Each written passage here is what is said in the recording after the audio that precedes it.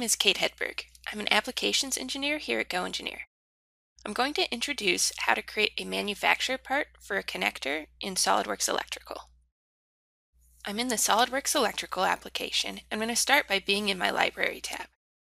Here I can access my manufacturer parts manager.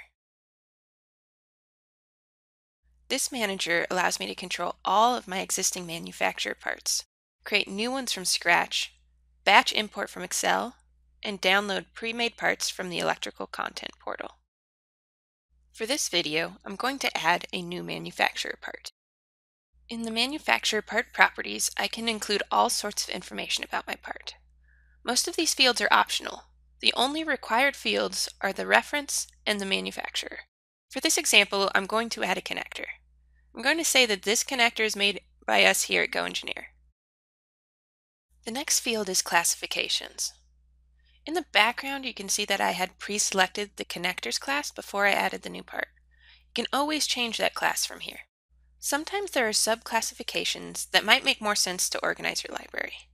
In this example, I'm going to select the custom class of circular connectors. The next field is which library you want this part stored in. I have a GoEngineer library, so I'm going to select it. If you want to attach the datasheet for this part, you can do that on the right-hand side. You can add a description of the part for added clarity.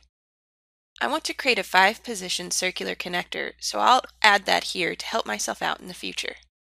You can choose to specify what supplier this is available at. I'm going to say that we can buy this sweet connector at DigiKey, and I'm making up a stock number.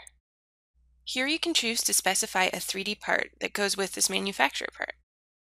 I wanted to take a second to say that this manufacturer data section will change depending on what class of part you are making. Since I am making a connector, there's no additional fields to fill out. If I change the classification to, let's say, a motor, there are now 3 additional fields I can choose to fill out. I'm going to switch this back to a connector so I can finish this part. There's an additional User Data tab at the top of this dialog if you have any more information that you wanted included with this part. The last tab is the Circuits and Terminals tab. This allows you to specify the connection points for this part. Here you can add one circuit at a time. You can specify what the circuit type is and fill out other relevant information like terminal marks. You can also add multiple circuits at a time. This allows you to quickly make changes to all of the circuits. Here I'm adding 4 female pin circuits that have 1 terminal per circuit. I'm just clicking and holding the Shift key to multi-select. I'm going to hit OK and go back to specify the terminal marks.